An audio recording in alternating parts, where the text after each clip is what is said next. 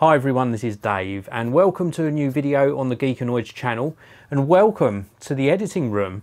In today's video I have got a very useful device in the editing room sitting just over here in the corner. This is the QNAP TVS-882T.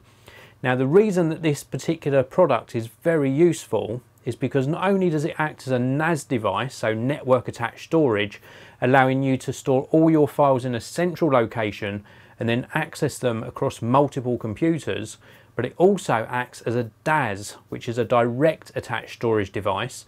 You can connect it directly to your computer via Thunderbolt 2, and in my case I've got it connected to my Mac Pro.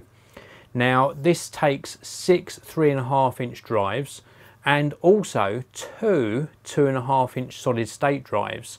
I want to say a big thank you not only to QNAP for sending this out to me to review, but also to Toshiba, who sent me out 4 of these. These are 6 terabyte X300 3.5-inch SATA hard drives, and also 2 of these. These are their Q300 Pro solid state drives, 2.5 inches for the ultimate performance. Now, setting up the QNAP TVS-882T is very easy indeed. Now you see across the back of the device you've got all of the connections. So I've got this connected to an Ethernet switch to connect it to my network, and I've also got it connected via Thunderbolt 2, so that direct connection as well. And then around the front we can see the 2.5-inch bays for the solid state drives, and also the 6 3.5-inch bays for the hard drives, and they're extremely easy to take out and very straightforward to populate with both the hard drives and the SSDs and get everything up and running. And once this is switched on, you can move over to the computer.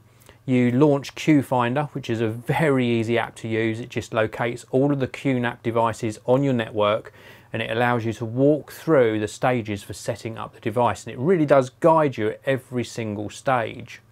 And then once this is set up, it's just a matter of creating your volumes and your access and your users, and it is very easy to do.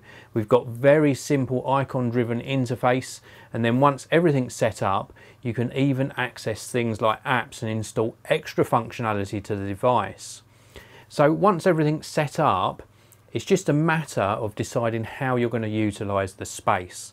So for me, I've got those 2 solid state drives set up in a RAID 0 configuration for maximum performance. There's no data backup at all. The 2 drives are striped and it's going to give me the maximum data throughput. I'm going to be using those for 4K video editing. And then the 4 3.5-inch SATA drives, so the hard drives, I'm using those for backup purposes.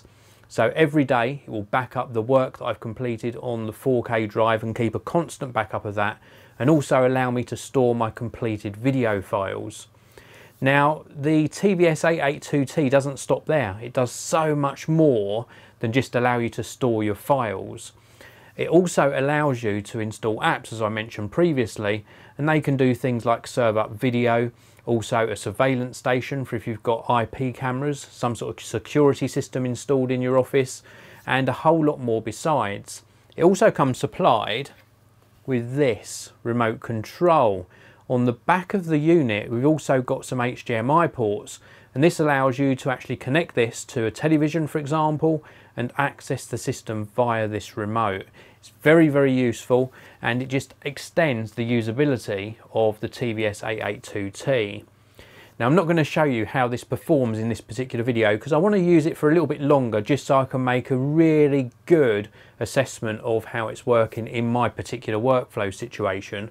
But rest assured I have done some quick tests, and the 2 SSDs in that particular configuration are working very well for 4K video editing, and that's over the Thunderbolt connection, so that direct connection. And then of course I've got the 4 3.5-inch drives set up so that I can access those across my network because this is connected via Ethernet. So I've got the best of both worlds, and I'm really enjoying the flexibility of a system like this.